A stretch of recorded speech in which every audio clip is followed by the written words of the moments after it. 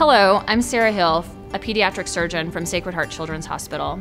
So pediatric surgery really hasn't slowed down. Our patients are still showing up with problems that need urgent or emergent care. We've taken extreme measures to protect our families and other patients and our staff. So when you come into the facility, you'll be screened initially on arrival. That would include taking your temperature and inquiring about symptoms that may be related to COVID. After that, you'd be asked to wear a name badge while you're present in the hospital.